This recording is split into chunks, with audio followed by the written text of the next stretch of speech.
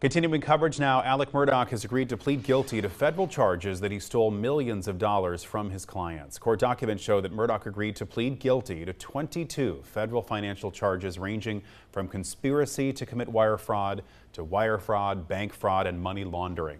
Some charges carry sentences of 30 years maximum. Others carry maximum sentences of 20 years.